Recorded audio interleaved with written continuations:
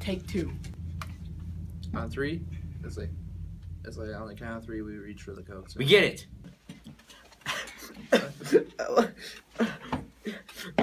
It's okay. It's okay. Hello, Internet, and welcome to my latest video. And today we are what the name of the director is, but I know he directed a previous film, also starring Michael B. Jordan. You're right. You're ruining it. You took it to a whole nother level. Yeah. So Matt, tell him what this movie's about. What is the movie about? Well, if you guys interrupt me every 5 seconds, it's not gonna be coming out or anything. Let's go. I go. One of the best parts about this movie is the. You're so annoying, dude.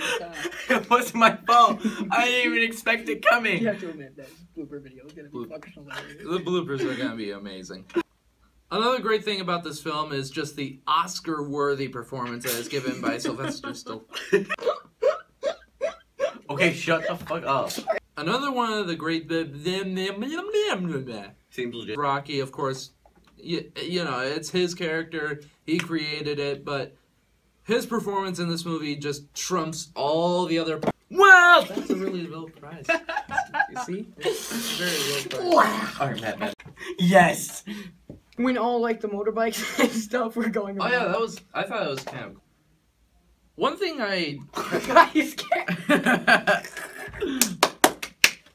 kind of caught me off guard was how Adonis Creed is technically the bastard son of Apollo. And when I say my grade, don't be like, you're wrong! Just accept it. Creed, what did you guys think of it? What did you think of the nonsensical nature of it? I loved our review. I really liked it. And look.